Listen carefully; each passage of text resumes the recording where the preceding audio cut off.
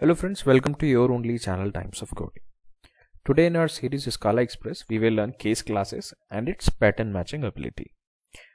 In this session, you will understand how to write case classes and how we can utilize their pattern matching ability while writing our code. In our previous session, we have seen how to write JUnit test cases. And we have written test cases by using function suite, and in BDD style we have used while writing test cases, and we have seen specification, which is feature and property. In this session we will learn how to define case classes, how to utilize pattern matching, and how to guard the pattern. In Scala, case classes we define with the help of case keyword, as I am defining here as project management.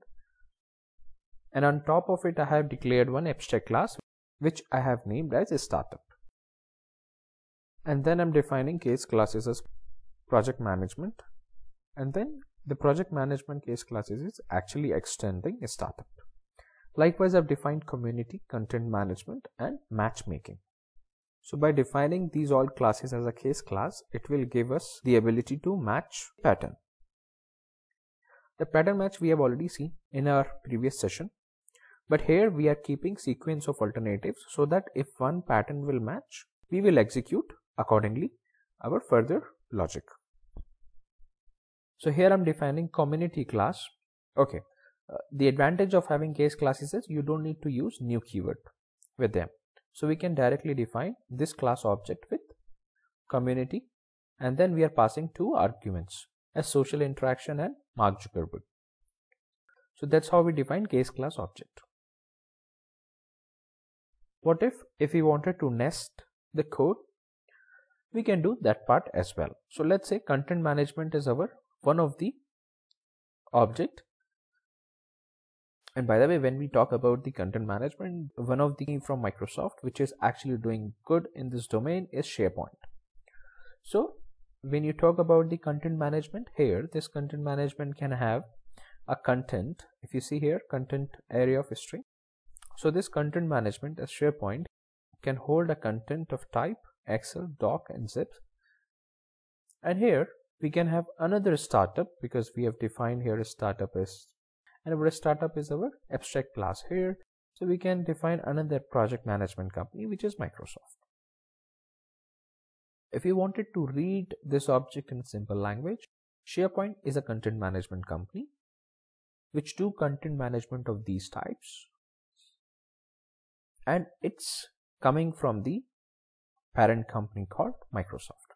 Okay, so now defined Facebook, and inside the Facebook we have defined theme and the sponsor. So theme was social interaction, sponsor was Mark Zuckerberg. The advantage of having case classes here is every element which we have defined as a parameter inside that case class will behave as a field now. So while printing the value, I'm showcasing as field here. So now I will call facebook.theme and we should get social interaction. So here I've given the call of these statements. The output we will see when we do practicals. You might be wondering, these themes and content and a startup is coming as a field here, but when we define case classes, our Scala takes care of many additional things by own self.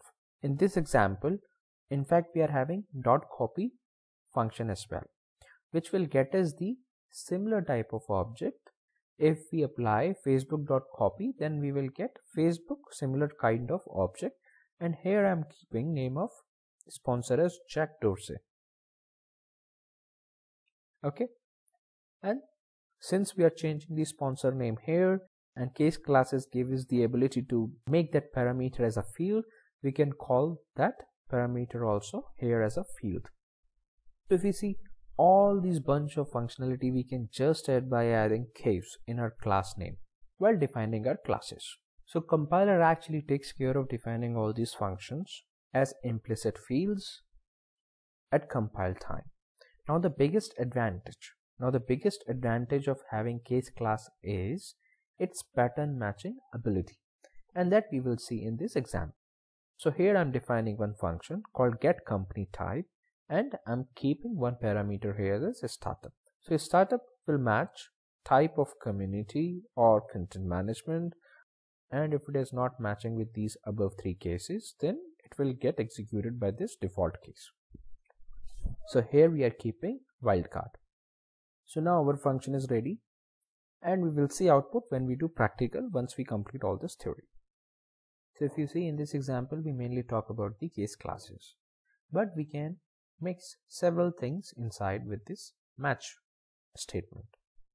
We can mix sequence, we can mix type match, we can match with any conditions if we are having. So let's check it out. So now in this example, what I'm trying to do, I'm trying to find out string value inside the map, if it exists or not. And there is one important aspect I will show you here about Scala.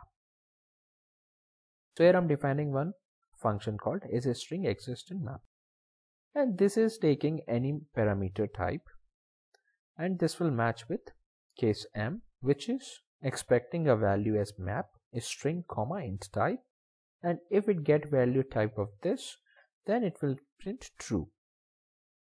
Otherwise wildcard will get us false. So now we are calling this function as string and then int. So we are getting true as expected, and then we are calling in second statement string and string, and here also we are getting true, but actually we should get false. Why it is happening like this? Maybe we have not understood this pattern matching well here. Let's try one more time. Instead of string, if we keep something as a boolean, what will happen? Still it is giving us true. Technically it should not be the case, because we have mentioned map of string and int type. So let me give you one logic here. This pattern matching is actually dependent and as defined as erasure model of Java. Erasure model is the model which in fact has been used in generics of Java. So that means when we do pattern matching like that, it just checks the uppermost type, which is map. So compiler was happy and it was getting us true, because in actuals it was not checking what we are passing internally. But if you pass anything else except that map, you will get false. And inside that map, whatever you pass, it does not care. That's what the law of erasure model. Here I have given some theory which you can read maybe. And moving on to next very important aspect of this pattern matching is, previously we were doing the pattern matching of type, where we were including case classes. Let's say case community is a type of class, and there we have given social interaction and Mark Zuckerberg. Additionally, we can perform variable binding also here. So let's say if you wanted to keep some name with Mark Zuckerberg, you can keep it as CEO @. This @ will represent your whole value which you have defined here. So instead of writing Mark Zuckerberg again here, you can simply write CEO. So when this Facebook type of object will match this community type of definition, you will get CEO as the output of this pattern matching. So moving on, we have defined the pattern matching. But what if we have got some if and else condition, and on the basis of that conditional statements matching, we wanted to define our outcome? That also we can do, and this concept is known as pattern matching guards. Why do we call the guards? Because here, if you notice in this example, we are having guards called if condition. Now let me explain you this example first. We are defining one example called number is odd or even. So that means we are giving one number as parameter, and we are expecting this function to tell us whether given number is even or odd.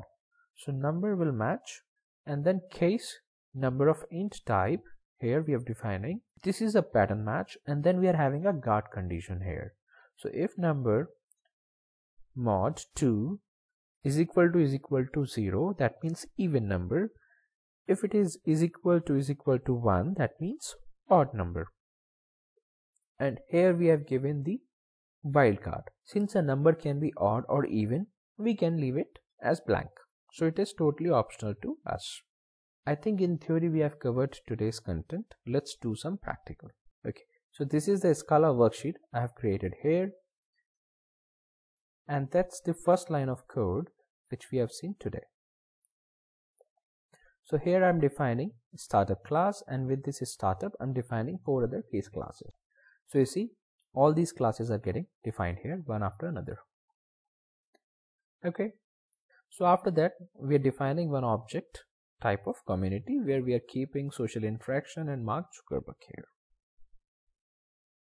Since community case class take 2 parameter here, this definition will be fine. Okay, so here we have got object type community, object name rest 0, and this is having social interaction and Mark Zuckerberg as arguments. Okay, the next thing what we have done, we have defined this object into a variable called Facebook. So here we have got Facebook instead of result 0, and this is again the same type and the same value.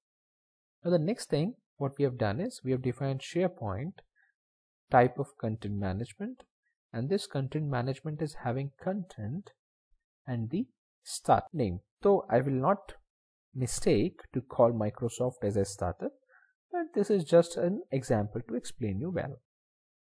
So here content management is having content which is list of a string type, and here we are having a startup, so any subclass of a startup we can define it here.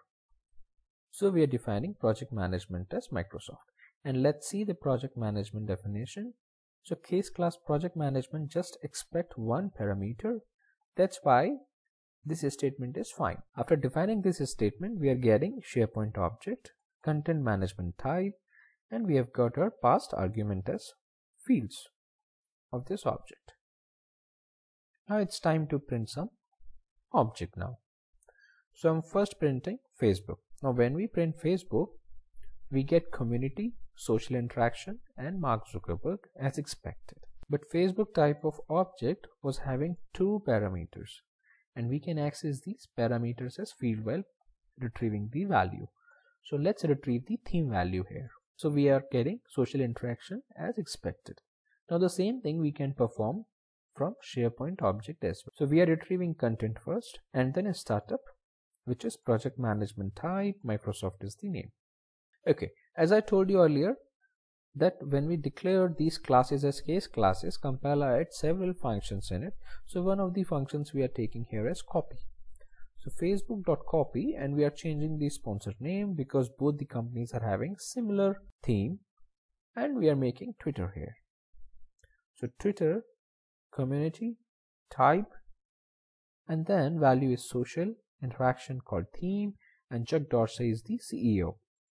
Okay, then we are printing Twitter.sponsor name. So we are getting Chuck Dorsey.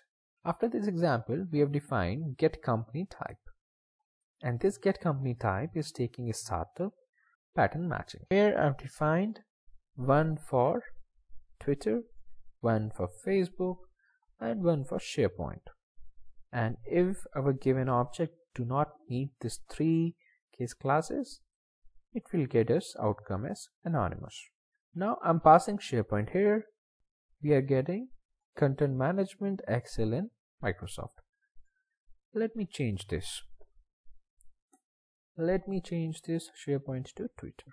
So here I'm calling get company type and I'm passing Twitter, and we are getting community, social interaction, Jack Dorsey. So that's how this definition pattern matching will work. Earlier it was SharePoint, so we were getting Microsoft and this information. Now it is Twitter, we are getting this information. Okay, let's move on. Then we're defining is a string exist in map, and we are keeping one parameter as any type, and we are keeping map of a string and int. Now this is an interesting example as I told you earlier. So let's run it again. Okay, so our example is here now. Is a string exist in map, this definition has been defined. Now we are passing first value as TOC.1. So as per this definition we should have true, and in these 2 fields also we are getting true. Now let me give you one more type where we will get false. So let me change this map to list. Now when I change this map to list, we will get false now. Because as per Erasure model, it was just checking the type of immediate subtype. So here if you see, we are getting false now. Okay, and then I'm doing Facebook match with community type, and here I'm binding one variable name with its argument value. So CEO @ Mark Zuckerberg we are defining here, and here we are keeping just CEO instead of this whole string. You could find this in a concise way. So when we execute, it will get us this value as we expected. Since we have not defined any variable here, it is keeping by default result 11 as per this Scala worksheet sequence and any type of value, and we are getting name of sponsor. Moving on, we are defining one function called number is odd or even. Now this function we have defined to understand the pattern matching guard. This is expecting number of int type, and it is having guard condition called mod2 is equal to 0 and 1 to find whether number is even or odd. So now our function definition is ready. When we passed 217, we got odd number type, and when we passed 218, we got even number type. I hope you liked today's content. Thanks for watching. Happy learning.